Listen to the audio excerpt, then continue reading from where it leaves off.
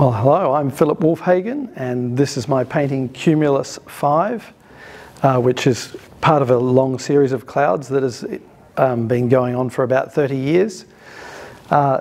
This is pretty much the view from my studio across Norfolk Plains with the Western Tiers in the background, and the time of year is clearly high summer when there's a little moisture around and convective clouds bubbling up and drifting across the plains. It's, I sometimes paint paintings like this just to cheer myself up after painting dark paintings, because a lot of my paintings are nocturnes and so quite dark and gloomy. And after a few months of painting darkness, there's this real need to paint light, and Cumulus V falls into that category.